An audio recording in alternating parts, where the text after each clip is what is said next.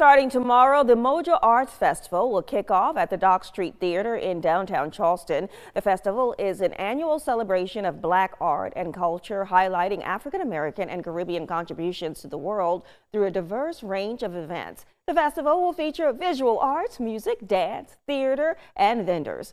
The festival includes educational outreach through workshops in schools and senior centers. The first event, Jazz at the Dock Street Theater from 7 p.m.